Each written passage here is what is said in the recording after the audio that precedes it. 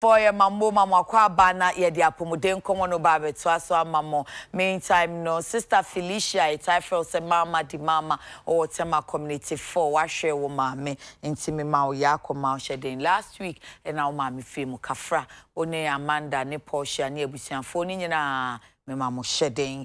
On the brighter side of life, happy birthday to you Ora Kofi Samuel Kofi Dawa.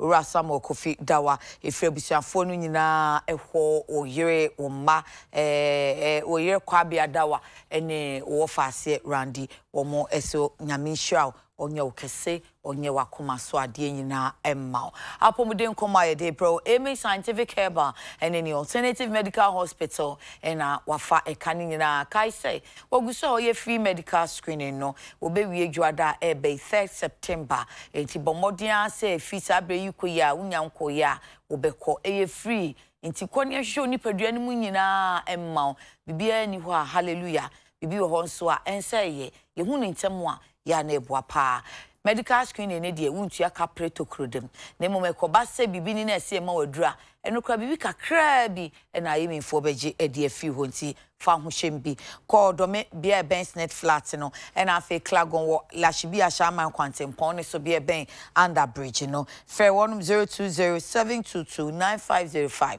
and 0244227192 and 0245275 Eminana or say Allahu Shafi anope kasa de afa me paper idi etimi dia dania papa me kone therapy for stroke me buy na I can physiotherapy help stroke patients recover Gladys yen senchene ne ma mini Abigail intimida wo mu ase Sister Mary Wetani Agoriwo senior physiotherapist and also Chevening Alumnus Kolibu Teaching Hospital na owo say Chevening Alumnus na yade ehia pa nkenye tankema Sister Mary now what to say ya mi ado me ho bia boko Chevening Alumnus sa na echere say oh echere say me my Chevening scholar da yes and you team a scholarship. Wow, why are dear?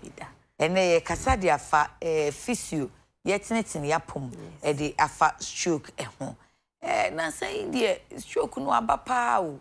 Ye nan can quadan in your and penny in your stroke. But I'm saying, 1 hour more day will be our tire exercise, will be our watching motor, will be our 190.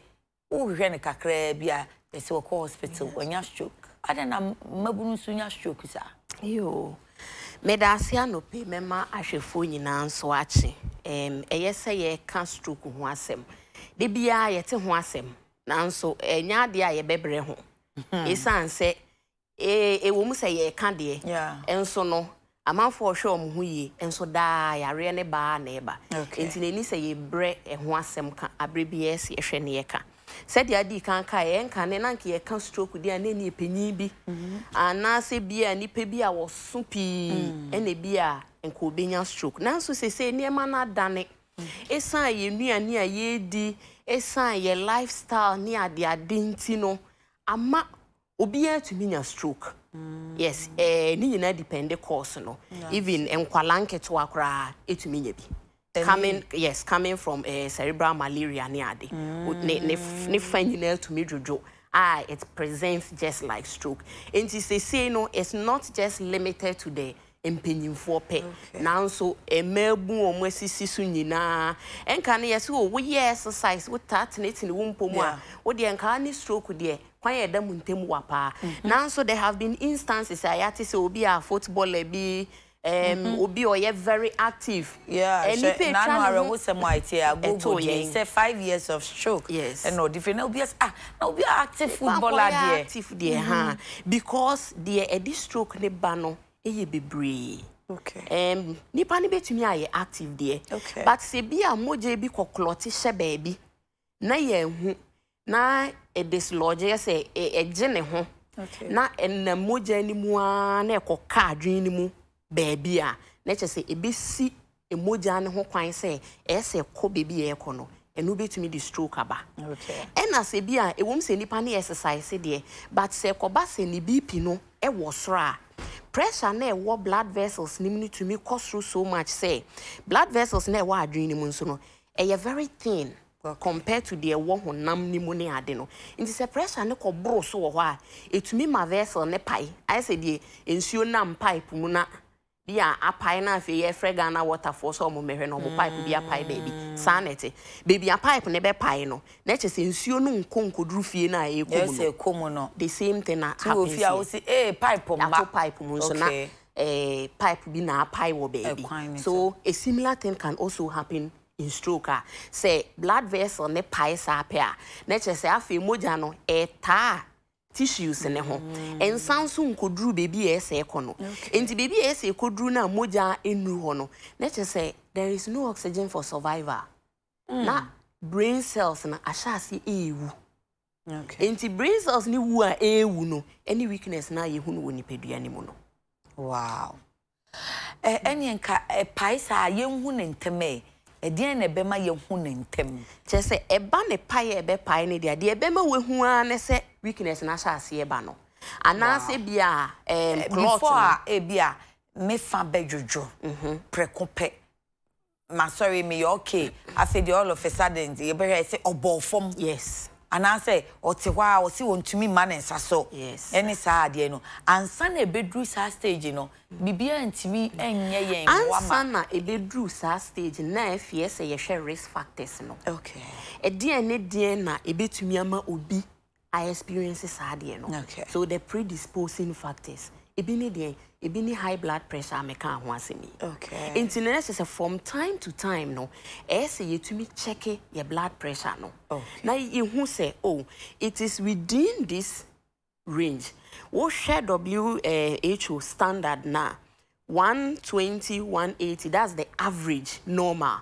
but there is a range figures ni yemienu ye was systolic na diastolic systolic ne ebra akoma no pompi moja akoni pedua ni mu no enti sa pressure ne wosro na diastolic ne ye abra pompi wi a eje na home ama moja foforo aba begu mu no eno ne resting phase no eno so won pressure enti ya na eno wo form say systolic no enti wo hwe WHO standard na sa systolic yi se ebro so 140 a na che se nipa na e ko hypertensive zone no ena sa diastolic resting phase no ebro 100 a na che so no so oko hypertensive zone no okay so metewase a o check here there what should there be at 120 no yes say wo impo between 120 130 a okay but say unya ko hit 140 dia na wo ko dia na che say nti let's say me 120 me bro 120 kakra mo 125 130 was say me worried na you are within normal okay yes okay and na 18 and so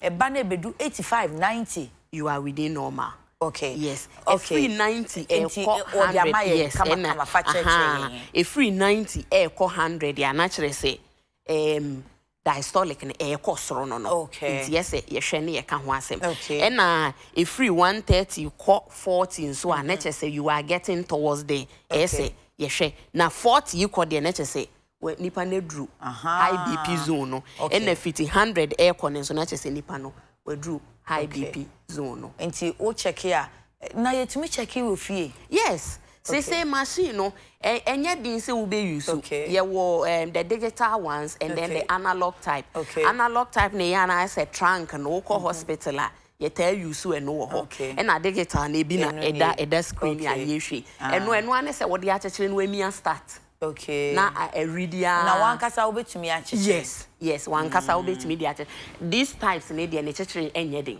eno ane say wo de ache na wa strap e wo velcros into wo strap e pair eno ano no na a check ya ma but advice ye ya ye man say wo de wo fie na wo de check na e within normal from time to time nenso no check ni baby na hwe bi akọ pharmacy me yen check ma clinic bi wo nearby a me yen check ma na fa toto wo de na wo check ni wo fie ni ho hwese eyampa se sa na wo BP no etia first time na say hospital for no nurse for no mo check o mo nka hwenchire wo no achechire no wachero gina scale ni so no de thermometer kan ni e de sha motuom na de o de touch bi ato mo ma so obi a no wachero kwa ha o mo nka hwenchire mo nka che o mo se ni e o mo nka che nipa no se me check ye no say na tie yes no crazy say ye yire ye ho say ye be yire ye ho na ya yes ade ye di information July ya ni see and me sure say times a private hospital crash so mama we check your on carry e also cram say computer ten once we gbo so no aka che say doctor ho we jam sa de me ade ba ko a meka nso ne say yen a ye kwa akọ check no yen so yen take the responsibility say we check ya bisa say yes okay because sometimes ni bia na eduma pressure no o dabi nya dia nurse for ni na manfo aya fo suro mu kakro anti nurse mpacho na me pressure say eh okay why sorry ko doctor yes sometimes ya na pressure no debi say education and say we should take charge of our health until we are trying to empower everyone say wo ba me nsuro because treatment na ye wo dia. All right. Health professional need the oboa ama ho ato enti wonnim de ekoso wo ho a ya na e ha adwen say education and say wo BP no know your normal blood sugar know your normal cholesterol know your normal enti say wonnim wo normal no na one day bi wo check na enti sa na say normal hu say dabi dia bibi ya to chema okay so risk factors no wa ma your blood pressure high cholesterol enso ye baako say ye di anwa bebre na anwa bebre cholesterol fa enti ye advice say wo be di anwa na kakra bi di anwa eye papa enye de ne cholesterol e wo srupi eno no meja ma dietitian for no mo na omo be ma ye nchichi mu asemba ko khame e bi o ha be mu abrante te say Randy chengelenge ye say no cholesterol wo so sister Mary mani nsan enso obi mu edu ti say sister Mary ne cholesterol no am say no so ni mo me cholesterol yes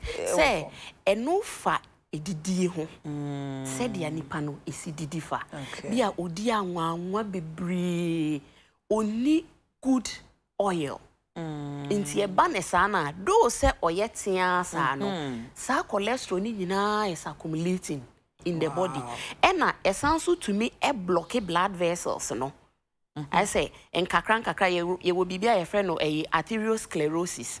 I say cholesterol no etetare arteries no the inside I say tube na is a moja ni film no cholesterol no etetare ho sa because it's not very it's not soluble in the blood. I see. And yes I etetare ho and also to me block blood vessel no e manier narrow ni nyina can lead to this stroke we are talking about. Inti se obinya stroke na obetumi asini dada maden na ya unse no kra wotia na oye mahwe se stroke di ase denti na ekofa sa disability ne no kra ewo mu ne se stroke ba ye can say there's no cure yentumi ntu ase but ni nyina gina the extent of the brain injury ne so. Okay. Yes. Obi ohwa yesu onya stroke no da form kra o. Enso we say wa sorry nante a. Wo hu ne kra wo nka say stroke a chene da. Na chese ono ne de ne ye mild. Anase bia ye wo de friend no transient ischemic attack. Bia blood clot bi ne ko block blood vessel ne baby. But just within a short time no it's dislodged. Okay. Ekoye ma afi moja supply ho. Na say blood cells no enwe. Until once there was resupply of blood, the tissues were able to recover. Until nipa bi sa no betumi enya 100% recovery. Okay. But say ye moderate to severe na severe ones need e bi mu kra de entumi nsori bio. Obi wo ho a wodi wu. Especially ekoye blood vessel busting na hemorrhagic one the pie no say blood vessel na pie a pie kese a most of them are not even able to recover dodo na ewu but say just a small one nipa need to recover but the deficits are a lot and not even say a blocking of blood vessel nenso a and also say block no eso a na a chance a ma tissues no dodo ewu in late terms enti ni nyina gina say pepe nyina say ye mouth na ya na etise si o ni de ye mouth oh yes say bia we nyina na adwen no na memfa ne say almost quarter say enewu ya definitely say nipa we the recovery no ebeche asen de ni de say enewu ye into no recovery no largely depends on the extent of the brain injury number one and then also other factors. Be or when you stroke no, but already no, you go to Jay and Yadada. Okay. Or Sasabra now, osteoarthritis near the ade. Okay. Ain't Nubia, baby and care de no. And a baby, you go to Jay and Yano. A hona ye wiki. Okay. Ain't nurse unaffected nurse supporting. A also na go to Jay and Yadin dindi. Say panel recovery, a be delay. Compared to the Nikoto Enyania. There are other surrounding factors, personal factors of the person. Physiotherapy okay. Say physiotherapy ebe stroke rehabilitation mono is right from the onset. Se nipa enya stroke na yehu se stroke nie ye de na hospital bia ye twa scan yehu se eda say ye hemorrhagic and ye ischemic say bia blood na ablock vessel na ablock anasa apai ni nyina doctors ni dikan bem ebe stabilize whatever the cause is. Say ye high BP as ye man edru man ba form cholesterol is ye be man edru me bibia ba form inti nipa na ye stable awie no usually within 24 to 48 hours after the stroke has occurred, no, physiotherapy can start. Oh, okay. Whilst on the ward. Wow. But at that level, no, ye better positioning. Okay. Because kwanya ye befa so independence na to right from the onset, no, contributes to the person's recovery later. So one fan insan to ho ye, and now say be a handling. Bia ye boana manada ne ho ye boano atwena to baby ye na ni nyina wanso ni mu ya ni nyina wonsunso for the recovery of the person. Ade ba ko ne se okay enu ye beduru ho ameka ho asem. Oh kana wan twa ne ye nri ho ye time. Especially abatire no shoulder no wo be hu se bia ye pese ye boano na ya so abatire na ye twe isan se muscles na ye weak ntino ye betwea na dompe no ni ti na ehye ho no ehwan Sadie so is very difficult to deal with. Until right from sad stage, you know, ye church all health professionals involved, and then the family as well. Because ancheni ye ni panico fear, physiotherapy continues. Until from the ward, you know, now if you say ye besha as your outpatient department, it will physiotherapy unit. So Mary, and ye nature say stroke is ya. Okay, the wo church physio na yes, we wusha or the ward no. Okay. Ena ya shasi enti no ha no ye passive mobilization na you know because enye patient ne na ye. Obi na eboa. So no ankasa wontimi maso. Good. Okay. Enti passive no eno na oyi. Enti at this point you know we have to try to maintain the joint ROM. Send you see movie joints ni nyina say you maintain no because you see ye na no na say oh still to me movie kosi baby within normal. But say you jato wa emu be sha ase ayedin. Okay. E be stiff. Okay. Into at this early stage, you know, aside positioning and handling, we still have to maintain the joint movement. Okay. And you be can say said the wuchechi na say stroke no e see ya was see a hospital. Yes. I say am pay but say stroke dey anya hospital yari o kwa me akogina to adanda no. Stroke dey anya was into the one and say see ya na say o stroke dey mum pay bibidro papa bi we kire am fa ne nko any ade. But said the who kind dey na say ba hospital ntema. Ye ba hospital ntema e be boa. Ye wo bibia ye friend fast. Ye dey ehu stroke ntem. Okay. Say ebi mu ba otumi say stroke na sha ase ache. Enso no omani amaso say ye stroke a enti a whole day etumi twem. Abra nipa no ne fa na juju ewie kra no afi no mahu say oh say ye stroke ansa na ye dimirika ye dey hospital. Enti say ye hwe fast ya. The first thing is to look at the person's face. Say bia woni obi wo ho wonim se ne nanim dua sitie. Wonim se dia nano sitie wo kasa. Afi preko pe okasa unsa se nano chia akofa kakra. Okay. Kasa no embayie. Okay. Once I will be musa no ni chia kofa kakra no say ma wa dream ba so say bibi ya kobone but nipa no on feel say I say me kasa o ma nchen yes wotie history na omode bana nipa na bia nani ma ne ho so say bia okasa na no chia okay na say bia ne voice no kra no enye normal I say ne ketre ma no emu aye drubi kakra ontumi ndan ye enti ye free face na afa ye ko A no which is arms enti se bia okasi bia nipa ni mpagya ne nsa otumi pagya de but what they compare the other side na mpagya nkosi se we no as a weakness bi yaba but because enye total weakness ni nti no bia nipa na adwe ma so se bia wa na ye ni se bia wan na yie aha nti na bia wontumi mpagya ne nsa no enti that is the next one and then after speech because anonichi a echia no is going to affect speech it becomes what we describe as slurred won sheda nti words ni ye as a sound bi di kasa na chi it's not normal for the person enti and also should draw your attention now for time very important. Until once these things are suspected, even if we suspect it too, even just the face and the speech now, you have to start acting. But Ghana higher time no 999 no. Okay, a year juma fine. And some police the any year juma fine. Eba we ni dia me try. You know, mean to we say year juma na juma. Time na wa do di ahye ho wa. The taxi bi kra no afre. Very good. Eno ani de nya. The me patch ne say time no men kase me twen. Okay. Men kase me ko bia ifro bia ba ansa na mabefa na ko hospital anase bia mi wo mi fufuo bi awie ansa na medenako one must act fast once these things are seen. Fast sister me fast ma me say 3 minutes ya okay me anema to time mama pa 15 minutes extra na me fansha man for questions bi wa ha Sandra Usu say mpamcho Facebook comments na making kind or say good morning ya and Madam Mary mama ya it's true they will check your BP and will not tell you anything nti sister Mary fa koma wa mo check ya it's wrong yo mo nkan kire ye Anthony Obiabla de fie kuma zongo takrade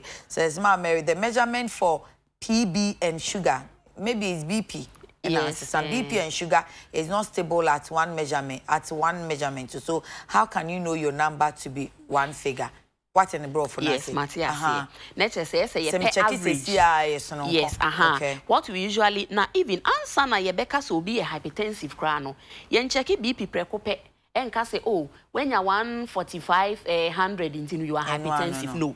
We don't declare like that. Okay. We have to check. Say be 3 times. You find average na sanity. But even there, you pray your home friend depending go to edru so. At that level no. See at least you better check him. There could be other environmental factors or personal factors ama be any pani BP akosro sa. Okay. Ni pani will problem you find it out. Be a bibi na ama no wodwen ama na yesa. Into ye no free where the person is okay. Meda say Desmond Okita Dimak there saying good morning, yeah. Please ask your guest for how long can the patient who is under treatment recover from stroke? And I mean say yes. How long will one take to recover from stroke? Number one, no, the extent of the brain injury still stands. How early physiotherapy and as a rehabilitation na ni nyina no can last from months to years.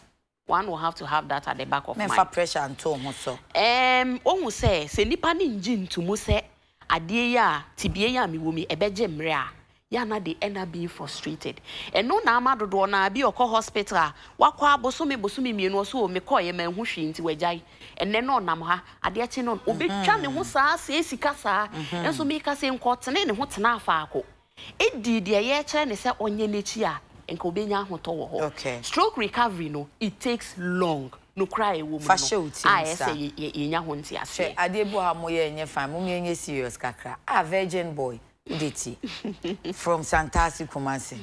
Good morning, sister, ya, and your sweet, beautiful guest. Please, can regular sex avoid getting stroke? Oh, virgin. Still with the virgin boy. But as virgin boy, dear. Was it then could be some question for sex and okay. Yeah, sexual activity. Okay. We can classify it like under exercise. Exercise. Yes. And you know, exercise activity biano is towards preventing us from getting stroke because we advise one should keep active. Yes. And you know, men can say, what the answer, what the exercise, and one sex, there be emwa. Too much of everything is bad. Yet, say, a man for ya crackasso. Or ya mani BP costro na wakaso. Okay. And say, when you stroke there and then, into the piano, moderation ewo ho because wo koye bro so a because wo ye exercise no will be because Mary twa so woni mi say me was stubborn cat bi o ka chem enu ye nkokrafo no young boys ne enyo musa and young ones ni nyina okay because it's just like performing an activity that takes your blood pressure too high and that can cause a burst in the blood vessel enti enu ne ye etumi ma ebimo enya stroke no in the act no enu nche say is bad we have heard of instances obi aye exercise ya oye wie ya na odaho somewhat yes, because there are so many other factors yeah but too much yes oh Sister Mary it has been very interesting yeah papa future am for questions mo fan chemi na time na sa and so me sure say ye be koso adi nkomo ti ye be sen share bi ye da se no ba Sister Mary Wetani Agoriwo senior physiotherapist now say Chevening alumnus no wo Kolebu Teaching Hospital and na ye no e stroke ho enkomo no ye hwe ne fa na ya pumatanten so hwe kra generally ye kan bibia ntimpacho tie futuo no na fa wodia ewom Udi untimi nye shekra no regular check no say the beya be reduce risk factors no ehia papa ye kwa ba yekoba pa afei o man no so apomoden ene ebeka enti ebedi Ghana nkomo wadaroma twen ye basisia